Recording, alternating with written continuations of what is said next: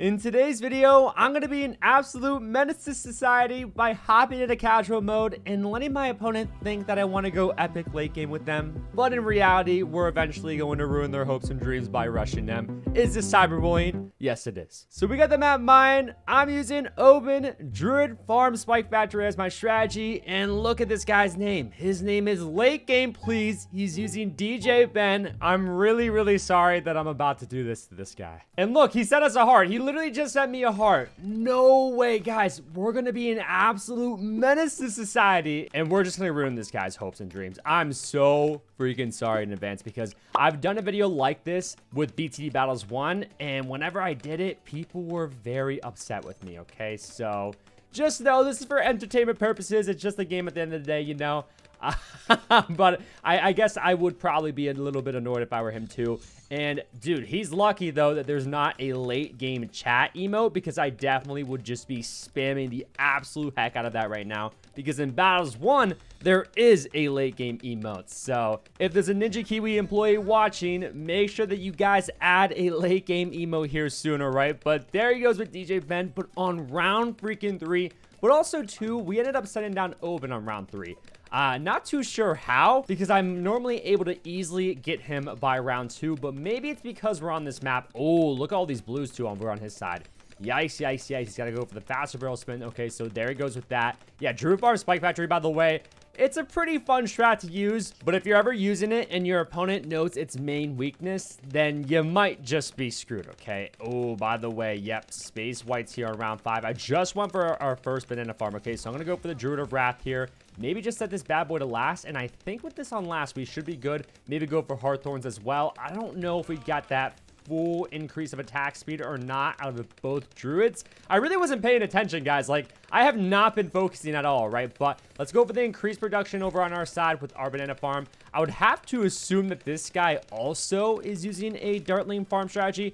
Or wait, no, he's going for another Dartling gunner. Okay, so I mean, his name is Late Game Please, and if you want to go late game and you want the best late game loadout, then you probably shouldn't be going with the banana farms. Like, don't get me wrong, absolutely love the banana farms. It's a great way to get money, but if your opponent just plans on not rushing you, then you'll eventually have enough money with just a pure eco strategy. But there we go with another 200 farmer, right? So I'm gonna go for one more of these farms, and then we'll start preparing the Spike Factory, right? So a little bit risky, I know, but I really don't feel like this guy has any intentions of rushing us. And if worse comes to worse, then we could Spike Storm, but we really want to refrain from doing that as well. And let's target these brambles, by the way, to like more back here, boys. Okay, that's going to be a lot better of a positioning for us. Let's go for that 200 farm. Perfection. Look, dude, we don't even have enough money still for a Spike Factory even, okay? But where do we go for the Spike Factory, actually? Should we go for it, like, right here in the middle of the map? You know, like, right by the brambles? Or should we go for it, like, right here? I'm saying, like, yeah, right here, boys. Okay, I don't know why I overthink every little thing. Definitely could have got the 002 up a little bit sooner as well. But it's fine, okay? Because, again, I just don't think this guy will be aggressive towards us, hopefully. I could be 100% wrong, and I am just assuming that he's not going to be aggressive, okay? So we still have definitely got to watch out. Because, too, I just put this down. There's barely any spike balls that have piled up thus far on the map, you know? So, hopefully that will be in the clear. I'm going to go for one more now 200 farm, because that's what I like to do. And it looks like he is back to send the yellow eco. Okay, so I guess we're in the clear. And by the way, he's also using the banana farms. Okay, so plot twist of the century, because I thought for sure that he wasn't going to be farming. And it's a bit late. You know, better late than never, though, right? Definitely, okay? So, well freaking out with that. I guess maybe he's using Dartling Farm Ninja. If I had to guess, dude, if he's using Dartling Farm Spike Factory, this guy's an absolute chat of a player, okay? That would be so ironic, too, because that was, like, the next strategy that I would have picked, probably. I definitely need to, like, get more variety when it comes to my strategies, because I do use a lot of the same strategies. Like, right now, too, by the way, there's, like, less than 2 days left, actually. Just barely less than 2 days left of the season, and I have been grinding literally all day trying to get a Hall of Masters, currently at 99 trophies, okay? But I wanted to make a video on my 100th trophy win, or possibly even my Hall of Masters placement games, okay? If those games are worthy enough of being uploaded, because like I've done Hall of Master placement matches in the past and they just tend to be a bit boring sometimes because I don't know, the games just end really, really quickly sometimes because like that's my play style. I like to be pretty aggressive towards my opponents, although it's weird because in most videos I'm never ever aggressive towards my opponents, right?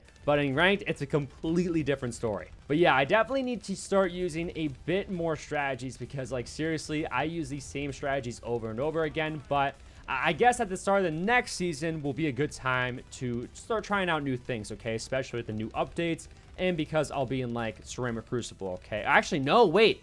I'll be set back to BFB because now your trophies don't reset and get cut in half. It's 75% of what you used to have, okay? So obviously I'll be at 100, or hopefully I'll be at 100 if I win. So that will reset me back to 75. That is very interesting, and I completely forgot about that, all right? But this guy's last tower is in fact the Super Monkey, okay? So well freaking done. I just want to farm as hard as I freaking possibly can, man. And dude, I'm thinking about sending the hyper dense ZOMG rush, okay? Because I don't know, if we just have a ton of money coming in left and right, we're going to be able to send so many ZOMGs at this guy. It's going to be absolutely crazy. And I think he's eventually going to get overran, all right? Because I don't know. I just feel like he will. If he does, though, go for like an anti-balloon, if he has enough money for that eventually, then he might be fine. He might not. I don't really know. Round 20 is here, by the way, all right? So I might even sell my Spike Factory here just to have enough money. Yeah, you know what? I'm going to do it. I'm going to do it. Okay, look. Oh, my God. I'm going to sell you. Okay, yep. I'm sorry. I had to sell that. I literally, I had to. I actually had to do that. Okay, wait. I might even go for a Spike Storm here because that is a lot of balloons. So, yeah. Let's Spike Storm you very quickly. Perfect. Let's go for the Heart of Thunder on this.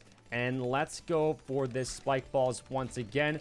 Freaking-fection. Okay, that was kind of a little bit sloppy. I can't even lie to y'all. That was a bit sloppy on my behalf. But there were so many balloons right there. It's because I never went for the Heart of Thunder over on this Druid right here, okay? Oh my God, I upgraded the wrong thing. I went for this Spike Factory. And also, it's not targeted to close. Jeez Louise, man. I am just still all over the freaking place. I've got to make sure that I can defend against all of this, by the way. Like, literally, my trees is probably about to go away. I think I need another Druid. Yeah, I need another Druid, boys. Okay, so let me go for... I sold my other Druid like an idiot, but I just wanted to go for the freaking... what is it called? Monkey Wall Street. Before round 20 ended right there, you know, because then we got that extra $10,000. No, it was so worth it, I think. But now what we're going to do is go for 2204 Central Markets to eventually go for Banana Central over on our facility that we currently have up, all right? And also, let's retarget our trees some more towards the front of the map, and let's use that tree's ability right now. Perfect. Okay, so not only are we going to get money from that, now we're getting our Spike Factory finally some time to start piling up some spikes. And I did go for this on accident. I didn't necessarily need the spike mines. I'm actually like not a huge fan of the upgrade in general. I just don't think it's like really worth the money because you don't necessarily need it. You know, the 302 itself is good enough for most situations. But it's not like going for the spike mines is going to make the Spike Factory worse. Of course, it's going to make it a little bit better. I just think it's a bit expensive. Okay, but let's sell both of you. Go for the Banana Central. Round 25 Banana Central. Not too shabby. Considering, too, he is popping the balloons right as they come out the map. Okay, so these rounds, they're just flying by, essentially, you know? So that kind of sucks. But for farm users, it's actually not that bad of a thing, okay? So I guess I can't complain. But, dude, he has yet to leak a life. He also has Benjamin anyway, even if he did leak down. We could even go past round 40 with today's game. And I actually might go past round 40 with today's game. Okay, we literally have like barely any camera detection now. All my spike balls went away. And I've just got so much money. So I'm going to go for a Spike Storm right in the center of the map. Just to kind of have ready, set in stone.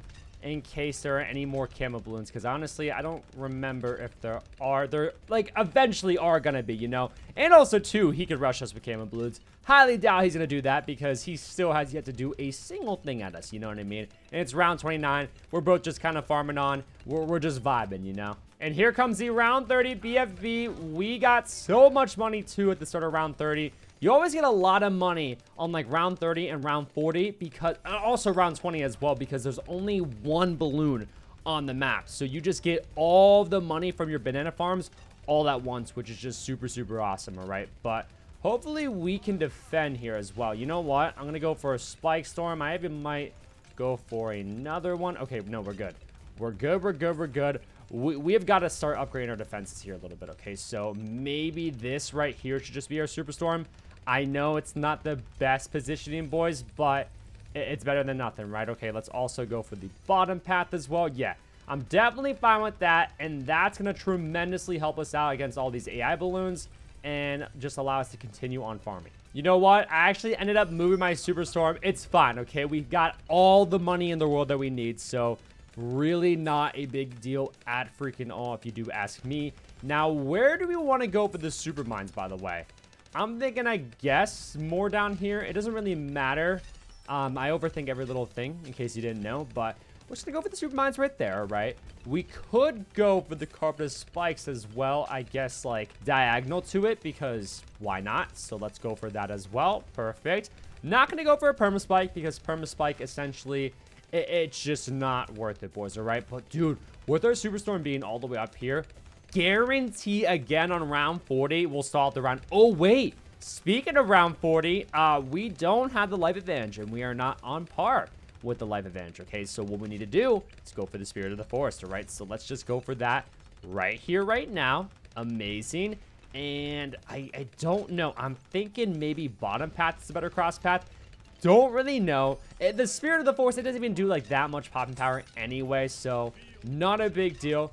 But we got it on the map, okay? And now we, of course, got to start using that ability to regenerate lives. And every time that we use it, we get 25 lives. So we should be back to 150 in no time. Actually, you know what, too? I'm going to sell that carpeted spikes because I forgot. We can go for a farm directly in the center of the map, okay? So I just keep on selling T5s left and freaking right. But it's fine, I guess. Oh, dude, no. Where do I go for the carpeted spikes then now? I don't really know, because I wanted to go for some Pop Lust to health buff this druid right here. I guess this could just be, you know what? This won't be my Avatar of Wrath, because now we're going to lose the increase of attack speed because we've got the Spirit of the Forest. If you guys don't know, if you regen your lives after like losing lives and getting that attack speed buff off of a certain druid, you actually lose it when you start regenerating your lives, okay? So because of that, I know the better cross path for the Avatar of Wrath is going to have to be the Thorn Swarm. So I guess we'll go for that right here instead. Let's just go for that now. We don't even like really need to go for it, okay? I guess we just gotta make sure that we can defend against a potential counter rush, because yeah, once we rush this guy, there's a great chance that he can counter. All right, so I went for Populus around the Superstorm, so now it has that ×5 Populus buff on it as well. Same with Avatar of Wrath, and same with the Spirit of the Forest. Not really sure if that matters. Probably not, all right? But look at our life count as well. We have over 150 lives. Therefore, we are technically tied. This is actually a common misconception, because technically our opponent over here, Late Game Please, he does have 250 lives. Therefore, he has more than 191. But after you go over 150, it's just kind of equal, right? When it comes to round 40 in the life advantage, right? So it's like if you don't leak a life, then you're tied, you know? And also, too, round 40 ZOMG is here. We got the Superstorm, right? So the Superstorm is going to constantly push back the ZOMG. Oh my god, dude. Dude, he shredded that, by the way. But we have way more farms than him, by the way. But let's see. Oh, wait, no. Superstorm that time did not stall out round 40. Interesting. Okay, remember, guys, if you saw, like, I don't even remember what video exactly it was, but dude, the Superstorm just constantly kept on pushing back the ZOMG, and it just stalled out round 40. It was so weird, right? But this time around, that was not the case, okay? But that is fine, okay? We almost have a $1 million without even having to sell a single freaking farm, which is pretty crazy to say, okay? But things are probably going to start getting pretty intense for us.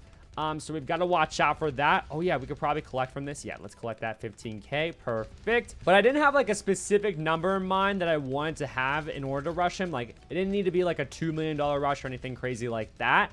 But I guess $2 million, now that I think about it, that's a pretty cool number, right? So we actually might just try to hit that mark and then just rush him with as many hyper-dense ZOMGs as freaking possible, okay? He's already got a lot of Dark Champions over inside. He could even go for the Legend of the Night if he really wants to, which will allow him to tank for 7.5 seconds, I think. But he just went for a Ray of Doom. Yeah, he's got a go-to strategy, guys, okay? Especially for these later game rounds. So, would not be surprised if he ends up defending against our rush. But just know it's going to be a pretty freaking beefy rush. So, if we sell all of our farms, by the way, we'll have about $400,000. Currently, we have 1.3 million, all right? So, yeah, we'll end up sending this guy a rush once we have around $1.6 million.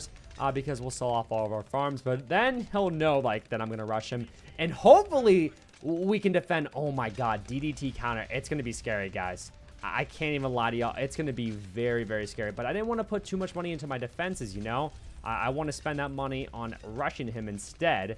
I feel like I'm just a late game trader, though, you know what I mean? One Spike Storm, you know? We'll try to go for a few more Spike Storms so I feel a little bit more at ease, because it looked like for those, like, round 45 AI DDTs, the Superstorm didn't do that well. All right, and look at this AI as well, dude. Guys, yeah, we have got to start rushing this guy. It's round 48, all right? So I think we should get to it, all right? So let's literally sell off all of our freaking farms here, and let's see. Oh, I thought he was doing the same thing as well. I was a bit nervous about that. Let's use this ability one last time. Perfect. Oh, no, he's rushing us. No, no, no, no, no, no, no, no, no. Oh, no. Oh, no, guys. Tower boost that. No. No, he decided to rush us here first. Oh my god, we just gotta pop up the BA dealer. We've just gotta pop up the BA dealer. Please, please, please, please, please. Please, and then Superstorm hopefully can get everything underneath.